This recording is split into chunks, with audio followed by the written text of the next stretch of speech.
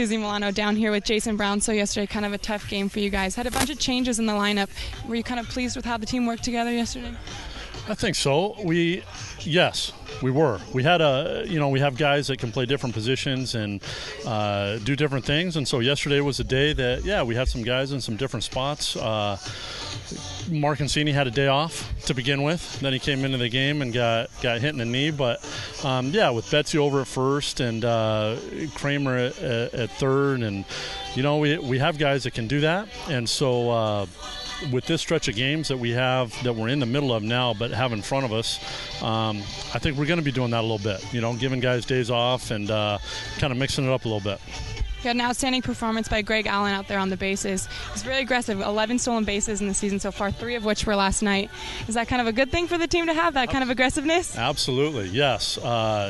Greg, he's been doing a great job of getting on base. He's really swinging the bat well and getting on base, and when he gets out there, really creating havoc for the pitcher, for the defense. I think it really has taken the other team out of what they want to do. It's taken the pitcher out of focusing on making pitches and getting after the hitter.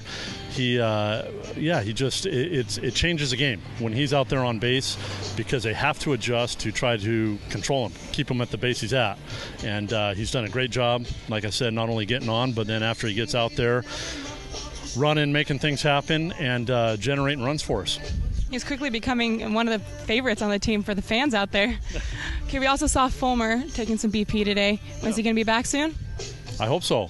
Yeah, I hope so. He's really been on the fast track for the type of ankle injury that he had ahead of schedule coming back, and so that's a good thing. Good thing for us. Again, he is one of those guys that can play different positions, and he swings the bat, and will be a good addition when he does get back 100% and is back in there for us.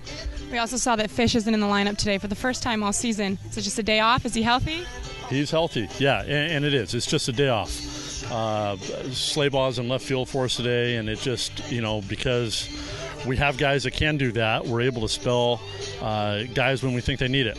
Again, in this stretch of games that we have because of the rainouts, it's important to do that and kind of keep guys fresh for the middle of the season and then the end.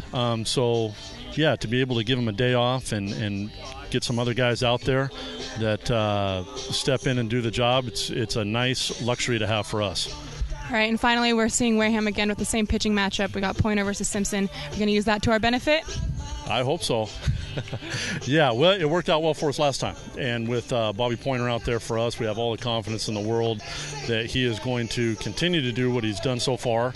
It should be exciting. But, I think the more information that you get, as a hitter, you like to say the more times you face a pitcher, the more it benefits you. Those pitchers, though, on the other side of it, they say the same thing. The more they face the same hitters and kind of learn them, that gives them more information. If they're able to execute pitches, they like to think advantage them. We'll see how it turns out. It'll be exciting. All right, thank you so much. Good luck. Yeah, thank you, Susie.